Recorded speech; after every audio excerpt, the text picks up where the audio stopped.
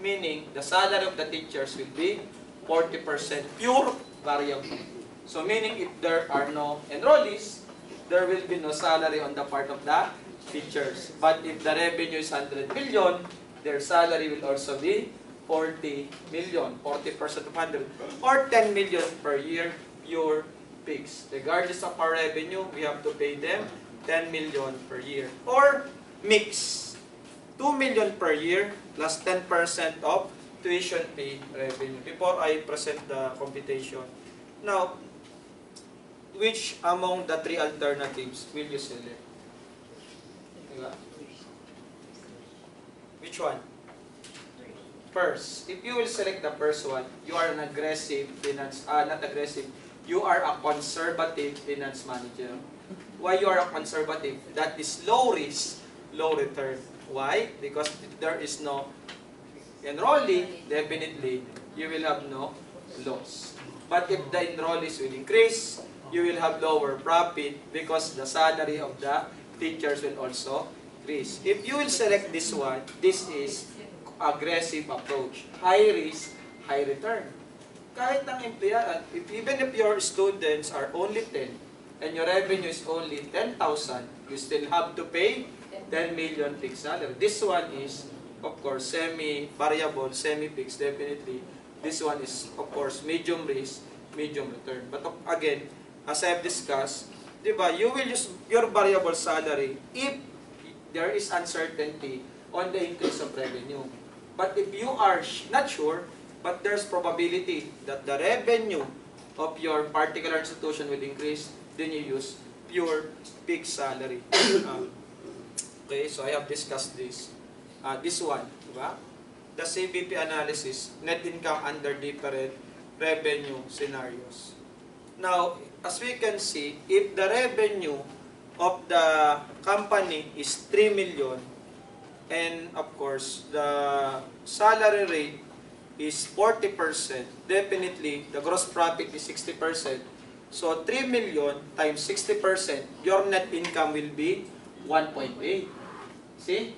In 3 million revenue, your cost is 40%, so your profit is 60%. 60% of 3 million is 1.8. But if you will use pure fixed, 3 million less the cost of 10 million, you will have net loss of 7 million.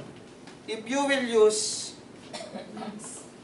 the mix, so 2 million, you will have a loss of 1.3. Now let's go to 10 million revenue. If your revenue is 10 million, your revenue under pure variable net income will be 6 million because your cost will be 4. 10 times 60%, 6. But if you will use pure fixed, break even lang. But if you will use mix, you will have a net income of 7 million. But if your revenue will be 100 million, your net income under pure variable will be 60. Under pure fixed, it will be 90. Under mix, it will be 88 million. So, your decision will depend on your forecast of revenue because it will affect your net income in the future. But if you are really conservative, then you use pure variable. But if you are actually aggressive, you use pure fixed. That's why normally in recollection, normally there will be recollection to be conducted by schools, and the salary of their facilitators are fixed. But the problem is the participants are only 3. So what will happen to the recollection school? But if the participants are 1,000 and the salary will be fixed, the institution will be profitable. That's why it will depend upon the forecasted revenue. That's why if your forecasted revenue is wrong, that will be disastrous to your financial performance. Another one, this one. Direct hire or outsource. This is a very critical issue. Why? Of course, as you all know, the LSU, a non-stock non-profit, promoting human rights. They are outsourcing janitor and security guards. Diba? Of course. The Board of Trustees of Charity College is considering 2 alternatives for its maintenance department. First, direct hire, but with a variable salary of 10 pesos per classroom clean. Diba? Okay, For every classroom they will clean, they will obtain 10 pesos per classroom. So, pag nakaisandaan, 1,000. Di ba? Variable. Or, outsourced to a manpower agency at a fixed payment of 1 million. In that case, there will be no employer-employee relationship. It will be the agency who will be the employer. Now, here's the problem. Which decision will you make if you are the board of trustees of that charity college? Diba? Diba? So, if you will outsource it, what will be the implication? They will be no longer your employees. Their retirement pay, separation pay, SSS, pag-ibig PhilHealth, that will be the problem of the agency. But look at your mission vision. Diba? O sige. Diba? But what's the problem? That will affect your profitability if you will select direct hire. Why? If you will direct hire them, they will be compelled to provide scholarship to their children. And then SSS, pag-ibig PhilHealth, retirement pay, benefits. And that's one of the reasons why most schools do not directly hire their maintenance and security agencies. And no one is complaining. Okay lang, diba? School it. We are, diba, help. For example, it's outsourced, no? And if the, for example, if the Manpower agency. The one who is now working in, like for example, is you have a labor problem. Okay. To whom is Okay. going to go? Assuming the manpower agency was not properly paying the minimum wage, the SSS, pag-ibig PhilHealth. Or on the other hand, if this school is like is paying really the correct payment to the Okay. agency, and then the agency Did not, okay. Under the labor code, diba? Unfortunately, the organization is an indirect employer. And under the law, it is the duty of charity college to ensure that the manpower agency is properly paying the minimum wage benefits. If not, the charity college is indirectly liable, meaning the indirect employees may file an action against the charity college. That's why, before you accept a manpower agency as your service provider, please ensure that they are complying with the benefits provided by law.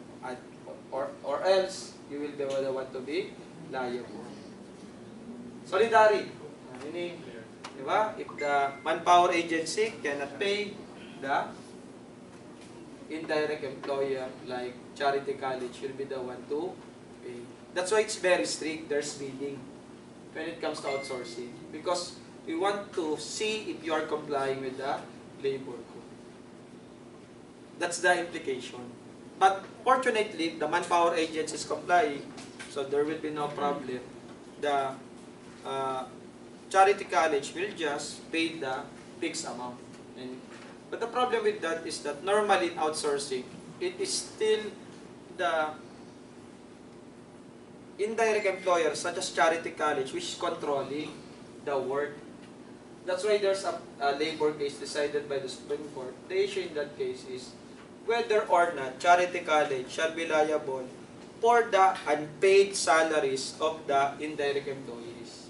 Because according to them, that the manpower agency is not actually a legal entity. It is actually set up by the board also in order to minimize the cost. But unfortunately, for the laborers, the charity college in that case was able to prove that the manpower agency has sufficient investment, and therefore they have separate personality. Charity college will not be liable. Because the first recourse should be to go first to manpower agency. Because unfortunately for the labor union, they go directly against the charity college. That's why it is dismissed. So you file your action first before against the manpower agency. And if it cannot pay the obligation, then go after the indirect employer. Our labor code is actually proper. For example, a charity college decides to give incentives to those the janitors, for example. Are they allowed to do so? Even outsource. Yeah. Example, they decided to give a Christmas basket. Yeah. which normally done are school level, but that's allowed, but that will be considered as a donation to charity of the school. So that will be exempted from donors tax. That's allowed, but it does not mean that we are considering them as our employees. That cannot be used as evidence that there is employer-employee relationship. What is important is the presence of control. Control is the most important factor for employer-employee relationship. So, if the manpower agency is the one that controls the way, the manner performing the job, then it is the manpower agency which has the employer-employee relationship with the janitor security guards. But if it is the charity college which actually control the manner on how to perform their duties, that will be a big problem because the Supreme Court might consider charity college as the direct employer. But, di ba, as we have seen in several institutions, di ba, normally, we are, normally sometimes, Miss, buro nga ng blackboard, di ba? But, di ba, that's sometimes the problem. But of course, if the manpower agency has a strong personality, is registered with SEC, diba? So there will be no problem. That's why it's up to the institution to select a legal manpower agency. Oh, ito siya. Now, number of classroom. Diba? So, 300,000 classroom. If direct hard cost times 10, the cost will be 3 million. But for outsourcing cost, it will only be 1 million. If the number of classrooms to be cleaned became 50,000 times 10, the cost is only 500,000. Fixed cost, outsourcing, 1 million. Number of classrooms cleaned is example, 100,000 times 10, this is 10 million. So this 10 million, favorable siya sa outsourcing cost. 100,000 times 10, 100,000. Same lang pala. 100,000. So if that is the case, you have to predict the number of classrooms to be clean. Because it will be definitely uncertain. So, it depends upon the number of classrooms. Sa malilinis nila. Okay. Now, another one. This is a very important decision, of course. Continue or close a business segment. Now, what's the problem with this? Which happened in University of Santo Tomas. They closed their elementary department. Why? Because their elementary department is incurring net loss. Now, what's the problem? If you will close it, some of your employees will be laid off. But if you will not close it, the net loss of that department will be shouldered by the other department. Now, let's look into this. The financial performance of the different operating segments of University of Divine is presented below. Elementary department has a tuition revenue only of 10 million.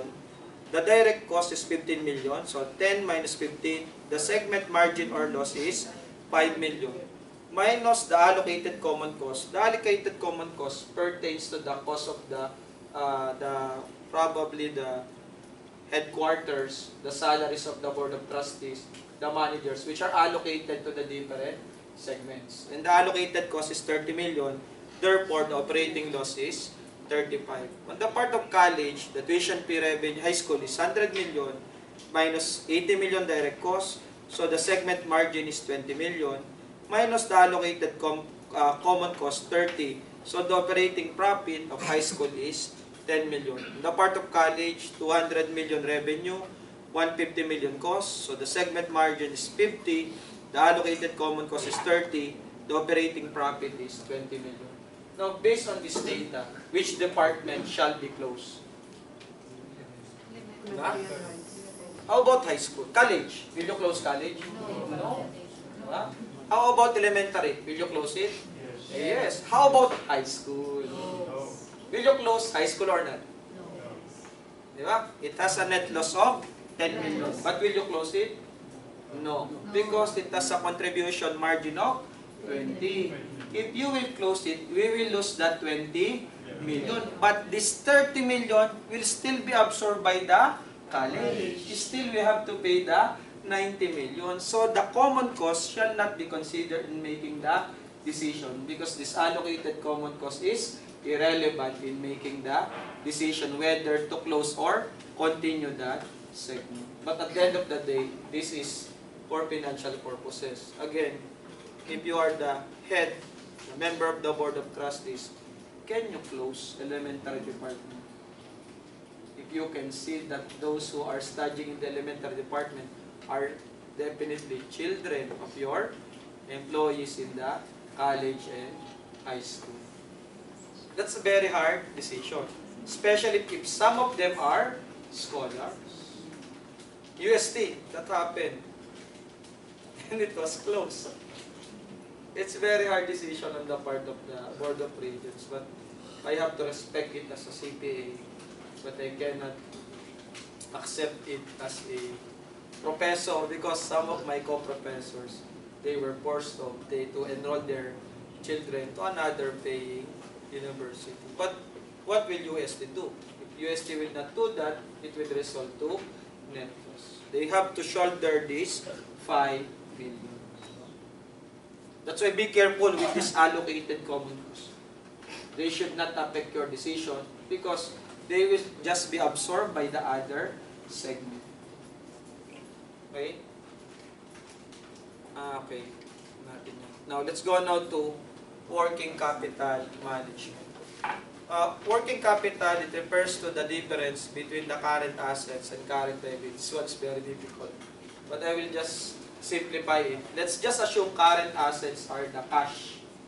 Okay? And current liabilities are the salaries payable.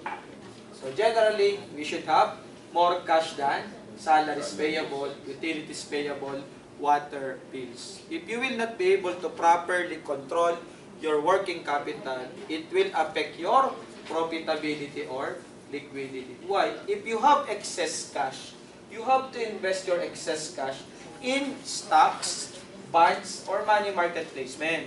But unfortunately, if you will invest it in time deposit, you cannot withdraw it immediately. So you will not have enough cash for the payment of your liabilities. Example, we have excess cash of 10 million. We invested that 10 million to time deposit. Now, here's the problem. We have outstanding salaries payable of 1 million to our employees. And we do not have enough cash for the payment of it. So what will we do? We will borrow 1 million from a bank on an interest rate of 6% per annum. But our excess cash is invested in a bank which is paying us 0.25%. Oh, see? You invested your cash for 0.25%. Then you will borrow cash for the payment of 6%. See? That's why you have to be very careful when it comes to your excess cash. It's either profitability or liquidity. You might be profitable because you invested your excess cash in investment, profitable investment, but you are not liquid because you cannot properly pay your obligation. Okay? These are the approaches in working capital financing policies. First one is conservative approach. It favors liquidity over profitability. Profitability means that there is income. Liquidity means availability of cash in the near future. So what's the difference between the rich people and poor people? Rich people became rich because they are definitely aggressive. They favor profitability over liquidity. Poor people became poorer and poorer because they are conservative. Why? They will continue to work on a particular job, even they will incur net loss. I have a friend who is working in a factory. His salary is only 300 pesos, but his transportation expense is 200. And of course, load, and then dinner, breakfast dinner, lunch dinner. I computed it. I told him, you are suffering net loss of 50 pesos per day.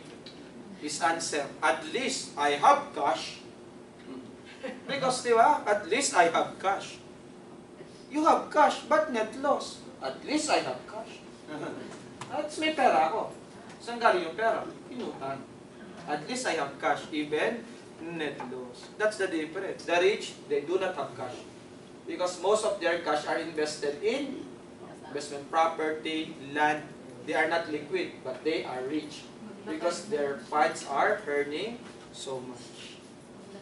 Di ba? So, if you are the head of your institution, which will you favor? Conservative, favoring liquidity. Example, all assets are financed by non-current liability. Example, you need office supplies. Office supplies lang. Ball pen, pencil, bond paper. These are current assets. They will be consumed within 1 year. And still, you use long-term loan. So, para makabili ka ng 1 million na office supplies, you went to BDO and borrowed 1 million pesos, payable in 10 years. So, what's the problem? That will be subject to 24% per year. But what's the good news? You will not be compelled to pay it. You will not be compelled to pay the principal immediately because it will become due in 10 years. You will have more cash, but after 10 years, you will suffer net loss because the interest will be 240 per year times 10 years. That will be 2.4 million. So the 1 million will become 3.4 million. At least for 9 years, I have so many cash. But after 10 years, I will have to pay 3.4 million. And that I will suffer net loss. Huh? That's the normal problem of teenagers. They will obtain cell phone. Cell phone is a current asset. And sometimes they will use long-term loan. 3 years, 4 years, 5 years. And after that, their 50,000 loan will become 150,000 because they do not want to pay it immediately. That is conservative. Diba? The other one is aggressive. Diba? It favors profitability over liquidity. All assets are financed by current liability. This is very dangerous. Why? Example, the NSU wants to obtain a particular land and building. The cost is 1 billion. In order to finance this building, the NSU obtain a 30-day loan. If it's a 30-day loan, that will be payable within 30 days. But the interest rate is only 1%. Normally, the interest rate is low. So if that is the case, the income of our building is very high because that will earn rental income. So we will be profitable. Unfortunately, we have to pay the loan within 30 days. How can you obtain 1 billion within 30 days? But still, we are profitable. But we do not have cash to pay our obligation. So what will we do? We will mortgage and sell our building. And then we will become bankrupt. See, you will be profitable for 30 days. But after that, you will become bankrupt. So the best policy is matching. What matching? It balances the trade-off between liquidity and profitability. Meaning, current assets are financed by current liability. If you need office supplies, inventory, use short-term financing because they have lower interest rate. If you need building, land, use long-term financing so that they will be matched. Diba? Medium risk, medium return. At least, not super aggressive, not super conservative. But especially when it comes to church, diba? Definitely, our source of financing will be normally debt financing. Normally debt financing. Because we cannot ask for investment. We are non-stock, non-profit. So, debt financing. Be careful when obtaining loan from the bank. To those who obtain loan from the bank, did the bank provide for, I think, incentive, lower interest rate because charitable or religious? No. They have the same interest rate and they will obtain the same kind of collateral regardless of your nature of your organization. Same. Because they are in the business of banking, lending money. So they cannot provide advantage. So be careful. You will be asked probably in the future will become the head of the particular organization. Be careful when obtaining loans from the bank. Because your property might be foreclosed or mortgage. Di ba? Ang kapangyarihan, especially pagka prime property. Diba? Or especially if the property is used for charity, and of course the home for the agent, or used for the orphans, and then the property will be sold for the payment of obligation because of improper management of loan. Now, cash management. Goals in cash management, of course. The goal is to maintain appropriate level of cash and investment in marketable securities to achieve proper liquidity and to maximize income on idle funds to achieve proper liquidity. Normally, this one is the duty of the treasurer. You have to appoint a very good treasurer. The person who understands investment of cash to different stocks, different bonds, and who can balance the amount of your funds to different types of investment. Sometimes, there are finance managers who are very aggressive. They will invest all the funds to mining companies. And what happens to our mining companies? The price of the stocks of mining companies drops. So, we will incur probably net loss of 1 million in one day. Di ba? Iiyak. Di ba? But if we will invest it to government bonds, which provide for a 1% interest per annum, 1% of 10 million is, 1 million is 10,000. 10,000 only for 1 year. Kawawa naman, paano naman, di ba? Let's try to purchase several property and let's rent it, lease it out.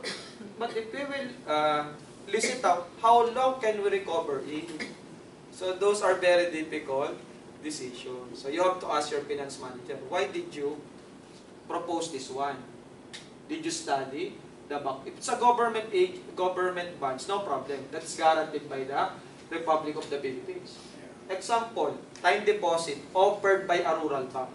The interest rate is 10% per annum. The rural bank is rural bank of, example, Basilan. 10% per annum. Or 10% per month. And that is high risk, high return. There's a higher profitability, but that is in Basilan, their head office. Probably that's already under bankruptcy. That's why they're offering that amount of investment. Be very careful. In Lipa City, I think, there's a scam, 4 billion scam. Can you imagine? From 10,000 pesos, in 4 days, it will become 40,000 pesos. Sabi ko, I told my friends, do not believe that. That is impossible. Even the best investor, di ba, the head of Berkshire Hathaway cannot do that.